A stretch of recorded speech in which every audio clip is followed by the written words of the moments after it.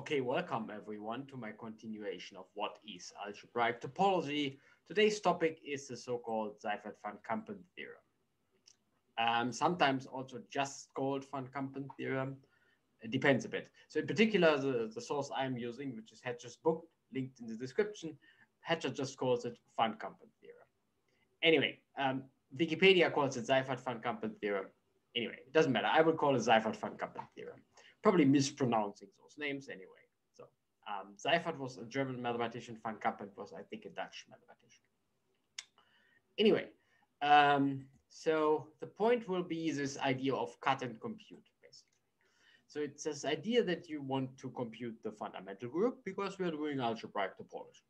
We don't need any reason to compute the fundamental group. This fundamental group is fundamental to algebraic topology. And the idea is to cut your space into reasonable bits and then compute the fundamental group for those bits and then piece everything back together. And in the end, the Seifert-van Kampen theorem is probably the most important theorem in algebraic topology to compute the fundamental group. So today I will kind of try to motivate it, write down why it should work and what the main ingredients are, and give you a nice example. So let's just jump right into it, right? So the whole point about algebraic topology is that algebra should reflect topology. It's kind of any kind of operation you do topologically should be kind of reflected in the algebra you associate to your topological space. So let's do a kind of an easy example. I have my figure 8 here, so my space X.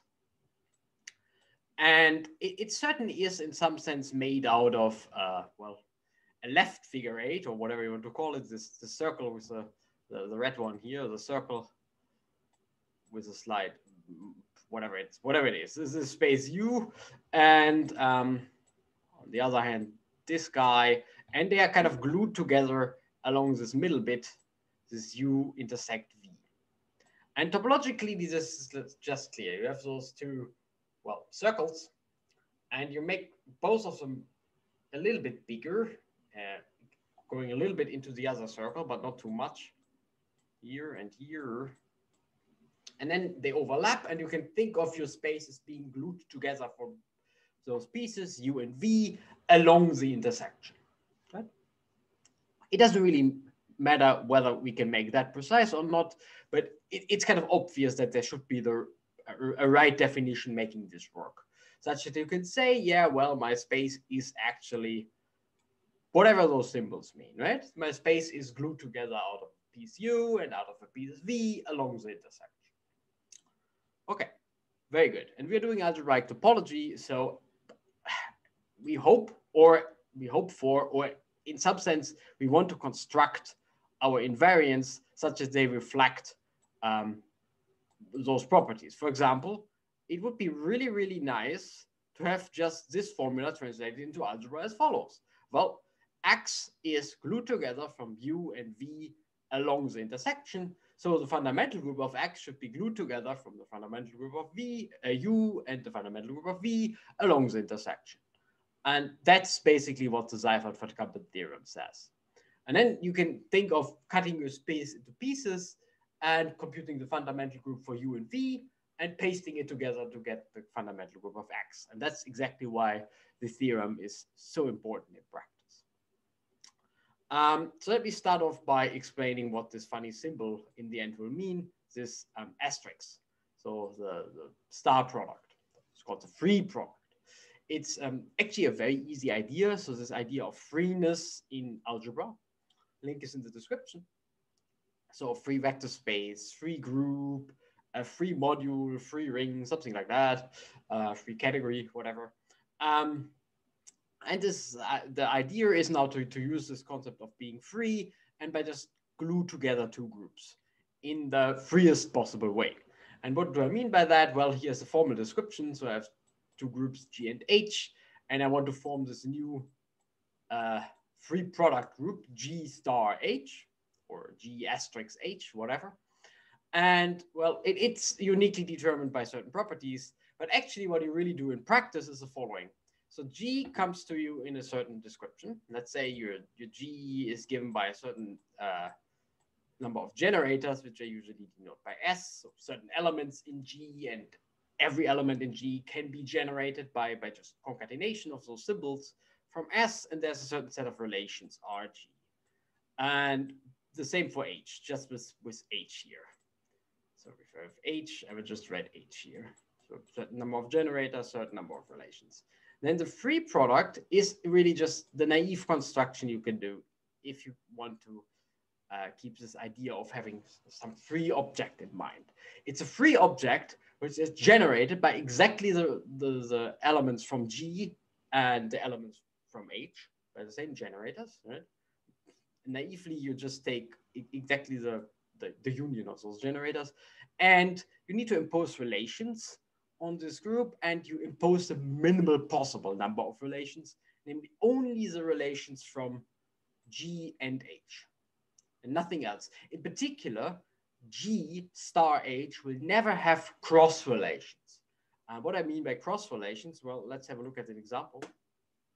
So let's say G is this group here, which is Z mod 5. So I have one generator S, and the one generator to the 5th power is 1. That's the same as Z mod 5, of course.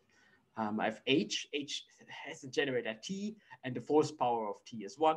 That's Z mod 4. So what is Z mod 5 star Z mod 4? Well, it's this infinite group given by this presentation here. And this really just means, okay, you have now two generators, S and T, and they satisfy still the relations they satisfied before. S to the 5th, T to the 4th equals 1. So both of them separately, but there is no cross relation. There's no relation involving S and T, not a single one. And that's kind of the minimal number of relations you would impose, such that you still have G and H as subgroups. So in particular, if you can write down a word like this, and it's not trivial because you just can't do anything to it, and so on. You can make it as long as you want for any n.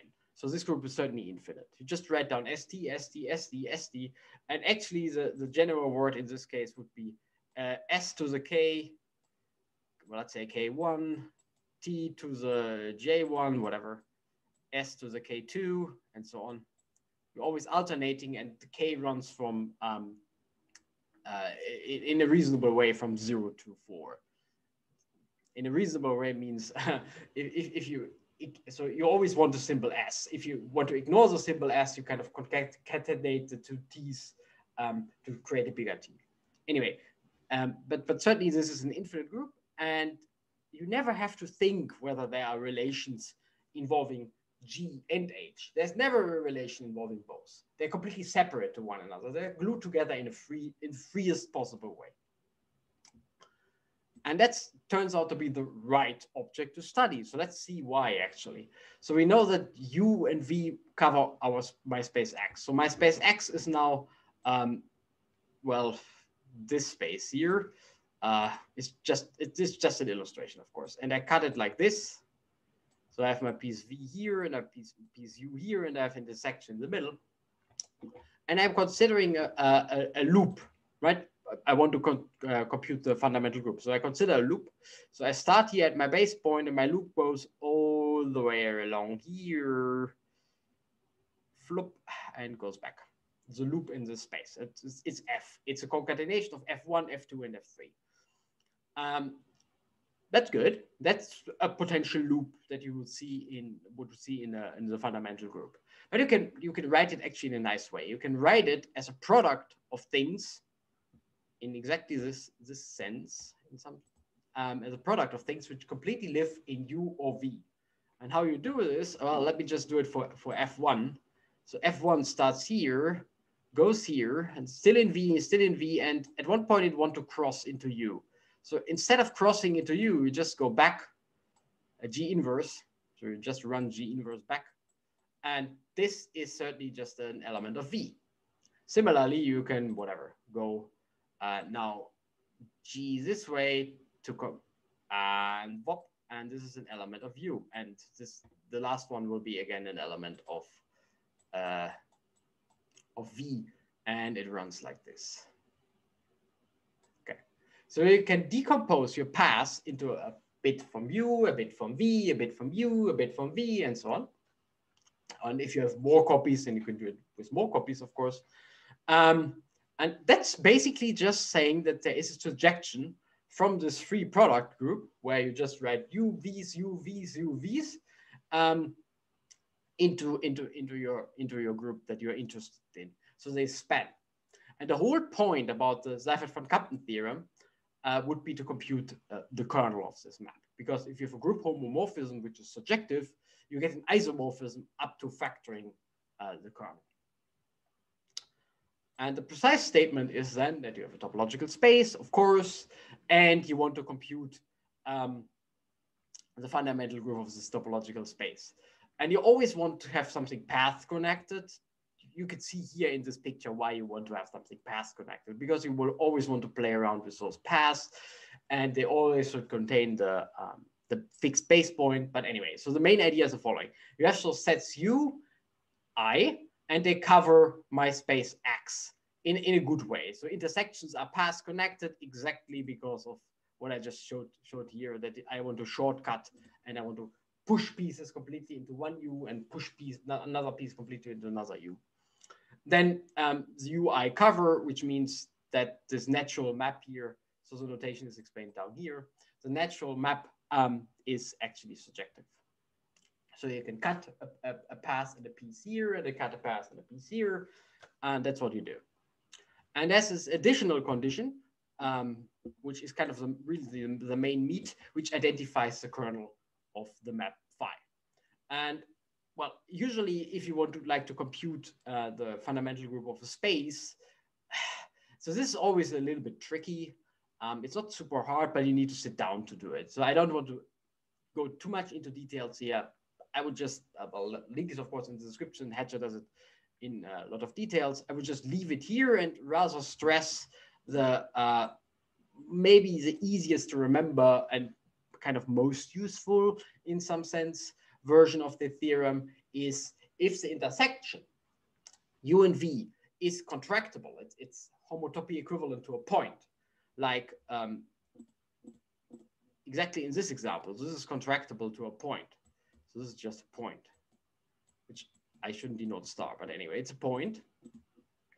Then this is of course completely nonsense. There should be pi1 of U star pi1 of V instead of U star V. So then pi1 of X is really just the free product over the two spaces. That's how you usually apply it in practice. So the main point about this part of the theorem is that all of those relations live actually in those intersections. So if intersections are contractible, they are homotopy equivalent to a point, you're good. Then you don't have any relations and you really get an isomorphism on the nose. Very nice theorem. So let me show you how to apply this in practice. So for example, a graph is just a collection of lines and dots. So it certainly is a topological space in the naive sense, right? It's a collection of intervals. You could think of it as a basic example of a one-dimensional CW complex. Anyway, so you want to compute the fundamental group of the graph. And this might not be completely trivial. So if you take this graph here on the right-hand side, it's not quite clear how to compute its fundamental group. It's strange. You can't embed this graph, so it looks a little bit strange. And you don't really know where circles are or whatever. But there's a really nice and easy to remember way to compute the fundamental group of a graph. It's a free product of copies of Z along certain edges. So my edges here are those in blue. In this case, I have 1, 2, 3, 4, 5, 6, 7 of them. And it works as follows. There's the edges that you obtain by taking a spanning tree, which is this guy here, the one in red, and takes a complement. So everything not contained in the spanning tree. And there's a very easy reason to see why this should be true, because you can do the following trick. So the space T will correspond to U intersect V from the theorem from before, from the Seifert-van Kampen theorem. So this intersection is a tree, so something like that, whatever, a tree, a graph. So it's certainly contractible to a point So if you can apply Seifert-van Kampen, the intersection is trivial. So no relation, so free product. As we only need to count the number of circles, because for each circle, that's my main ingredient here, you should see a copy of the integers. And how to count circles in a graph? Well, take the spanning tree. And what makes it the spanning tree is whenever you add an edge which is not in your tree, you create a unique cycle. You create a unique cycle in your graph. So here I added this edge E here, and the green one here, which is not a completely obvious cycle, but it's a unique cycle. So you add this edge E, you get a unique cycle with some boundary nonsense here. So it stretches out a little bit, but this is not important because all of this is exactly like those guys here. You can just squeeze it in. It's not important. Well, it's not important for the argument I'm going to do here. So you can just squeeze it in, you get a circle. Each circle creates you a copy of Z in the pi 1. You apply Seifert-van Kampen, and you see that, that the pi 1 of the graph is just the product over the edges not contained in the spanning tree. I mean, this is a really, really short argument to compute, and slick and rememberable, I like it, argument to compute the fundamental group of a wide class of topological spaces for any reasonable graph. Anyway, so let me wrap up. Seifert-van Kampen is this idea of cut things into smaller bits, compute whatever you want to compute from those bits, and paste them together in a nice way. And it's extremely applicable to compute fundamental groups. Anyway, I hope you enjoyed the video, and I also hope to see you next time.